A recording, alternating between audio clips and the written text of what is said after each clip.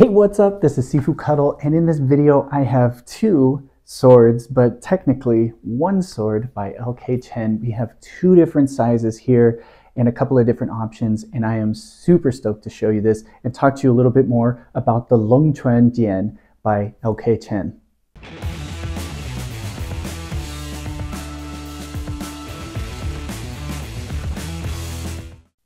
Now these are the Longquan Jian by LK Chen, and Longquan is translates to dragon spring or dragon well, and it's a very popular name because it comes from the Longquan village where there are many natural springs and resources that were good for making swords. So this village was famous for making high quality swords for way back to the Han Dynasty, I believe. And it continues to this day. There are sword factories still in Longquan. So if you're a sword collector, you may have a sword or a knife made by Longquan. And it's not just Chinese swords. This is now gone over into Japanese and Korean swords and all sorts of different types of knives. But the Longquan design that we're looking at here from the Qing Dynasty has a couple of distinct features. Not only does it actually say Longquan on it, but it has a dragon on one of the fittings. Now, these swords are pretty ornate in the fittings, from the chape to the scabbard fittings with the dragon, Longquan, and then even the mouth of the scabbard, and then the guard itself. So you can actually see there's the lion's head and the mouth is open and towards the opponent, as well as some pommel decoration. Now this is quite intricate, and I would say it's probably second to the white serpent Jian made by LK Chen, but there's a really beautiful sword. Now, I keep talking about this as it's one sword, but really I have two here, and this is really cool. You can actually see the two options of the Longquan Jian, and one is very historically important. So first off, I want to point out the Chang Jian, or the Long Jian, and this is basically our typical size Jian. This has the ipe, or the Brazilian walnut wood scabbard. If you want, you can see the natural wood here. This is something that looks quite nice. It has a nice wooden handle, and this is going to be typical length Jian as you would do in modern training. Now I have to say, with this sword, it is incredibly light, and a lot of that is due to the reduction of metal used in the fittings. It does have a little bit of a forward pull because it is so light here, but overall it is a quite light and lively sword. It's a 1060 steel or carbon steel with a T8 mixed in with it. You can get this in a beautiful pattern weld. It really is a gorgeous sword, gorgeous scabbard, has excellent fit and finish, sits really well. There's no scabbard rattling, and as well, it sits quite nicely.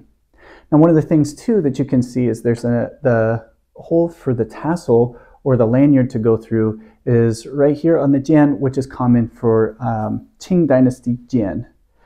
Now, the other option and the actual antique that this sword is based off of is called a Duan Jian. Duan Jian is a short sword, and I think this is super cool. This is something I was really excited to be a part of, to be able to check out and actually see both in comparison. So before we get to why this sword is short and who would actually be using this sword, this is, it also has the other option available for your scabbard. So you can get the long sword with this scabbard, with the wooden scabbard, or the wrapped leather scabbard. You can also get the short sword with the wooden scabbard. It's just this way you can see both options. Now this one also came with a lanyard, but I have removed that, and I'll talk about that a little bit later. But I really just want to show this sword as it is. It's quite a short sword. And the reason that these swords existed is not for children, it's not for women or other silly things that you might be thinking right now. This short sword was made for everyday carry. So I really like how Laoshi Scott Rodell puts it, and he has a great video on historical Duanjian talking about a lot of things with a lot of good historical examples and antique samples, and I'll leave a link to that down below. But the way he puts it is, take a look at like a police officer. They do know how to use rifles, and the rifle is a much more powerful weapon, but they don't walk around in their day-to-day stuff with a big rifle, you know, slung over their back. They have a pistol on their side. They have a sidearm. So this is technically your sidearm. Now, in other terms, I would say you could consider this like the wakizashi of Jian, or in Chinese swords. And again, this is a great explanation from Scott Rodell. Says that, you know, this would be something that people could wear on them during times where they know they're not going into battle, but you never know if you're going to need it. The Qing dynasty was full of all sorts of different types of rebellions. It was a hot time. There was a lot going on, so you might have to have a sidearm on you, and this was a great option. Now, in usage, I have to say I absolutely love this sword. I am obsessed with it right now because it gives me an opportunity to practice my forms with a sword in a confined space. So I have gone over a lot of my traditional sword forms, and the thing is, even though it's short, it does not lose the feeling of being a sword. It's not a toy, it's not a dagger, it's not an impression of something. This is an actual sword. When you swing it, it carries weight. You actually have some authority in the cut here. And it's just a really cool sword to be working with, and something that you can work with and still get the feeling of working with a sword, full speed, full power, and not have to have full reach as you would. So I have been going nonstop with this guy. It is lighter than most swords, and that's just by virtue of its size. But you know, this is something that it's not a training sword to develop your muscles and, you know, develop your endurance. This is something to work with your dexterity and use in self-defense. So I have gotten quite a few comments over the past few years asking which sword would I recommend for self-defense. And if it came down to it, if you're using a sword for self-defense, you're in a very specific situation. I would rather suggest something that is more efficient nowadays for self-defense. But when it comes down to it, this is actually a decent option.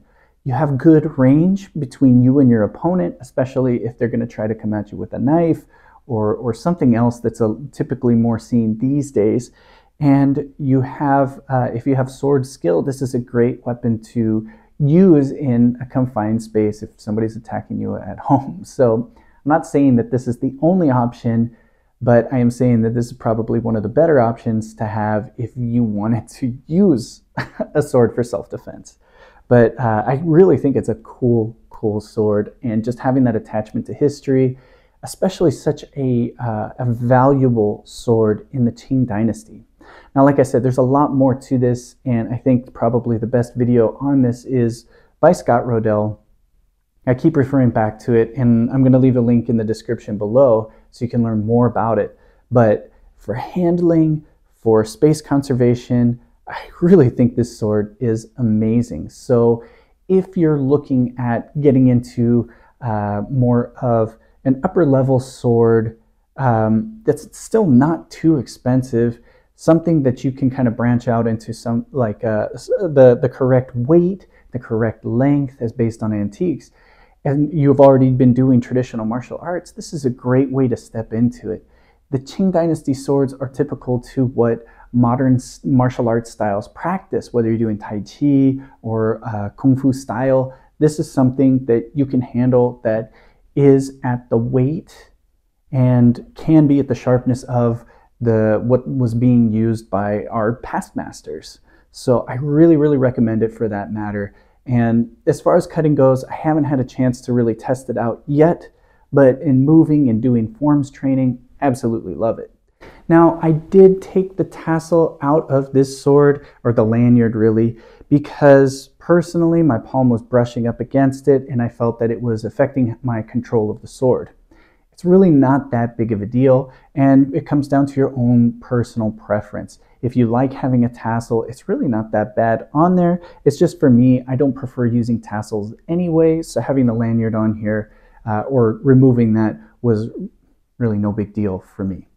But everything else I really love about this sword. The appearance, the length of it, even on the long version, their Chang Jian, it is still typical to what you would be using in your regular Tai Chi sword or your Kung Fu sword. So I highly recommend this. I'm going to leave links to this sword as well in the description down below. You can check it out on the LK Chen website.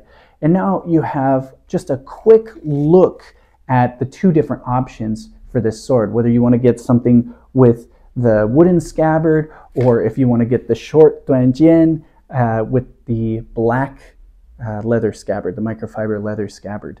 So let me know what you guys think about this sword. Drop it down in the comments below if you have any questions. I'm going to be doing some more videos showing the swords in action, especially this little guy. Like I said, I'm obsessed with this lately, and showing this long one in action as well. So let me know what you think. Which one do you like out of these two, especially with the scabbard and the length, and what are your thoughts on why you would use one of these? So look forward to hearing that from you, and I hope you enjoyed this video. A quick look at these two swords, the Quan Jian by LK Chen, and I'll see you in the next video. Thanks for watching.